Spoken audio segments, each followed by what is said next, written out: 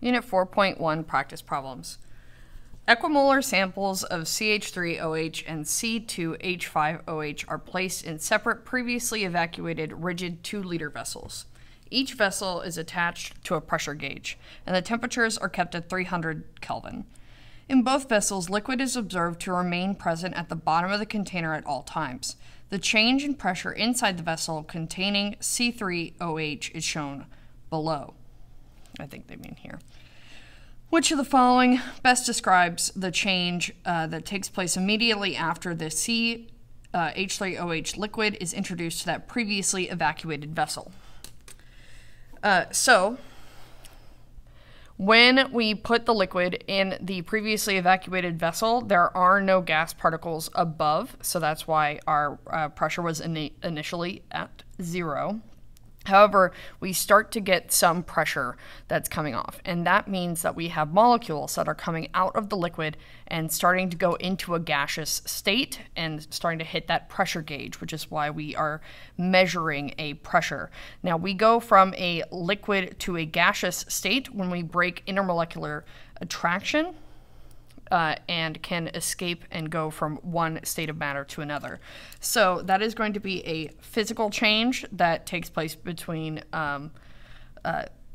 liquid to gas, and that is when those intermolecular attractions are overcome. And the exothermic process represented above is best classified as, so we have hydrogen peroxide decomposing into water and oxygen. And since we have a change in the molecular structure, this is going to be a chemical change. And it is a chemical change because we have changed the covalent bonds that were present, and we formed new covalent bonds. So that would be option choice D, because I no longer have what I had at the beginning. A student had 2 dilute colorless solutions, HCl and NaOH, which were at the same temperature. The student combined the solutions, and the reaction represented above occurred. Which of the following results would be evidence that a chemical reaction took place? So for a chemical reaction taking place, we are looking for a change in color, a change in temperature, an evolution of gas or a solid. And those are going to be our main things that we're looking at. But we have 2 colorless solutions, and then we are going to be forming salt water, which is also a colorless solution. So colorless. Everything remaining colorless does not evoke a change has happened at all.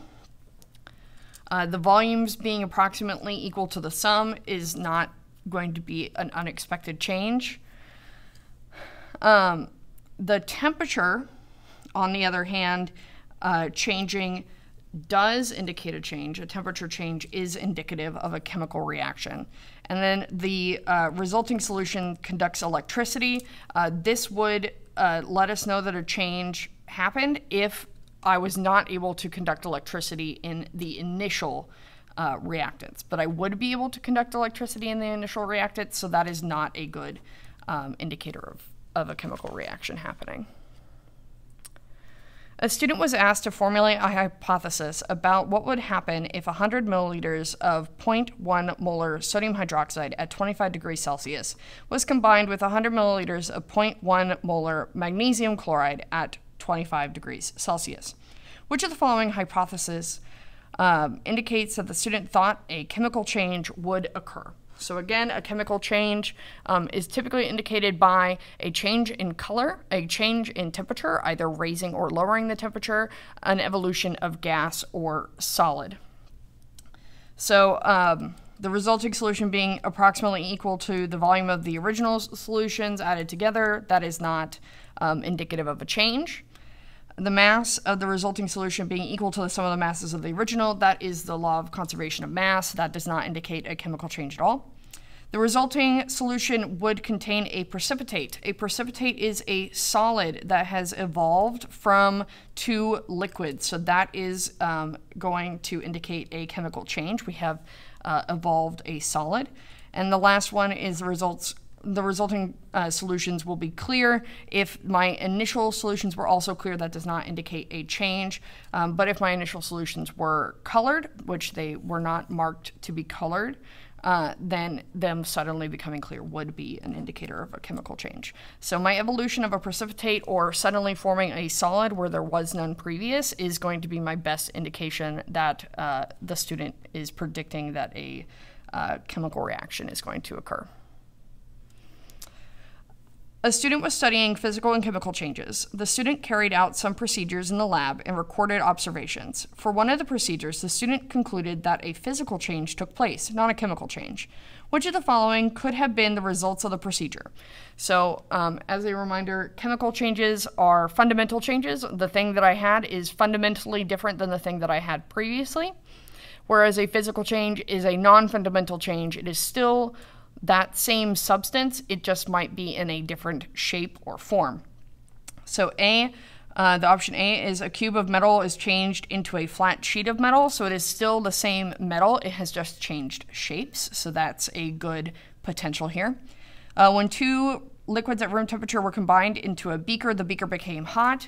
The change in temperature is an indicator of a chemical change, so that is not a good indicator of a physical change. When two clear liquids were combined, the resulting mixture was cloudy. We have produced a precipitate, so that is also not a good indicator of a physical change. When the colorless liquid was added to the blue liquid, the solution was yellow. We had a color change here that also indicates a chemical change. So A, being that a cube of metal just changed into a different shape, that is going to be our best indication that we just had a physical change take place rather than a chemical one.